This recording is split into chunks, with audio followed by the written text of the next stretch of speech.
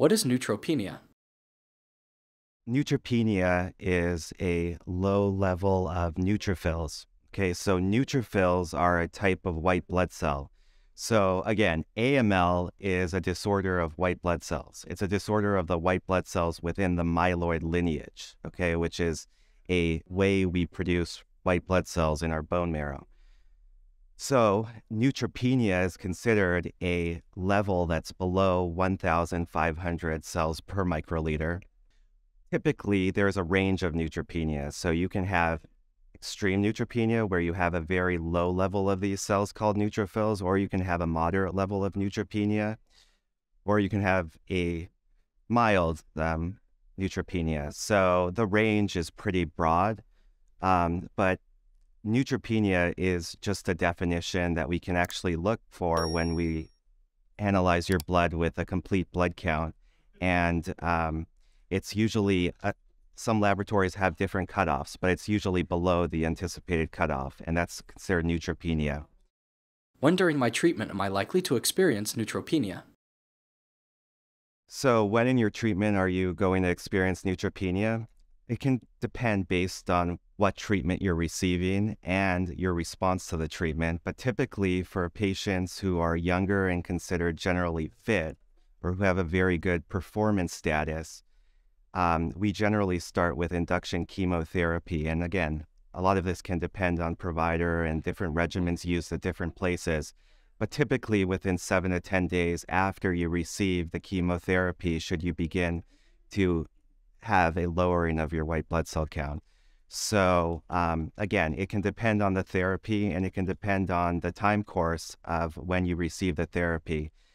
Because of the advances in AML, there are just a plethora of new treatments available. So some of the targeted therapies may not cause neutropenia to the extent previously seen with chemotherapy. So it really depends. But typically, if we're going to consider chemotherapy, it's usually around 7 to 10 days after starting therapy. The typical time that patients may experience neutropenia would be it tends to be usually the week after chemotherapy is completed. So there is a delayed effect. Usually on initial diagnosis, a patient may be neutropenic. So there's a couple different times where we do see it frequently. Oftentimes initial diagnosis, and then also the week or so after chemotherapy. Depending on the regimen of the therapy, some patients may have a prolonged neutropenia, which puts them at very high risk for infections. Which we typically will give them antibiotics, antifungals, and antivirals to prevent infection. What can be done to increase my neutrophils? So to increase your neutrophils, you can ask your provider if something called growth factor may be something that would be beneficial. Typically, you want to start that when you're in a remission, at least a confirmed remission.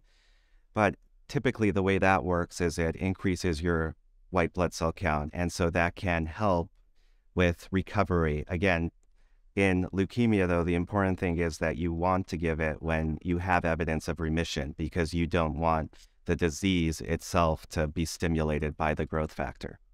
So neutrophil count typically will, as long as the bone marrow is producing the right cells, the bone marrow will increase that neutrophil count on its own after chemotherapy has cleared out of the system.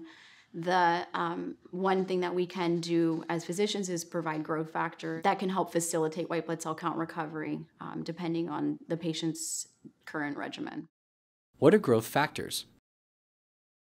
There's a list of different names available, but typically the name is GCSF, growth colony stimulating factor.